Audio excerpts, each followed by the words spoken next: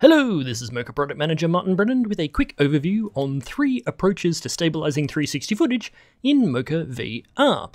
We're going to be covering stabilizing using the horizon in stereo, stabilizing using near objects in the scene, and finally stabilizing using a combination of multiple layers for long or fast-moving shots. First, let's start with this top-bottom stereo shot from CPix Japan. We want to get rid of all this choppy ocean making us seasick in the VR view.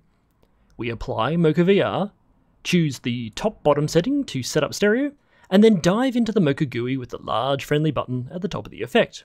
Inside, we're now set up with the left and right views and can begin tracking.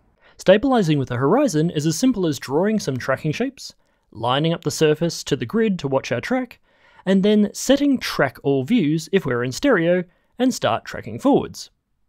This recording has been sped up so you don't have to sit through all the long tracks.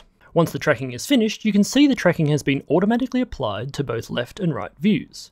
We can then switch over to the Reorient module to begin stabilizing. By default, you'll see the red horizon line ready to adjust to the original horizon. We turn on Show Control to make it easier to move this line around to fit the curve. Pressing play will then show the red line matching the horizon based on the tracking data.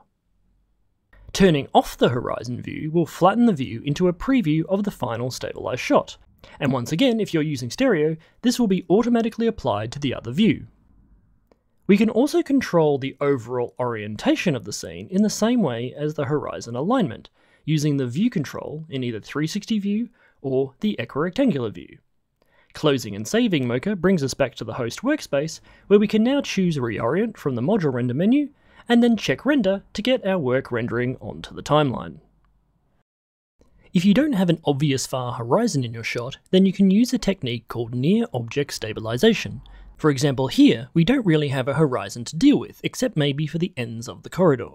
So instead we track a shape on one side of the corridor, and then we track a shape on another plane in the scene that is not on the same plane as the one we already tracked. In this case, it's the wall on the other side of the corridor, but it could just as easily have been the floor or perhaps the ceiling. This gives Mocha the necessary depth to calculate the relative rotation of the scene. We can then go to the Reorient module, make sure both layers have their processing cogs turned on, and start adjusting the horizon line just like we did in the previous example. This will then flatten out in the render preview once we've turned the horizon line off, and we can achieve a smooth result.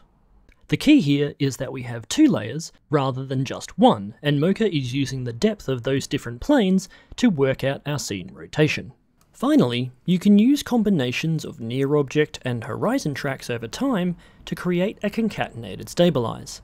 The main thing you have to do is overlap the tracking of each layer. So in this bike riding shot, we have a very long shaky sequence with far horizons being obscured constantly. We draw and track shapes just like we did in the previous examples, but instead of just one long track, we stop before a tracking section becomes unstable or obscured and draw a new shape to keep things going.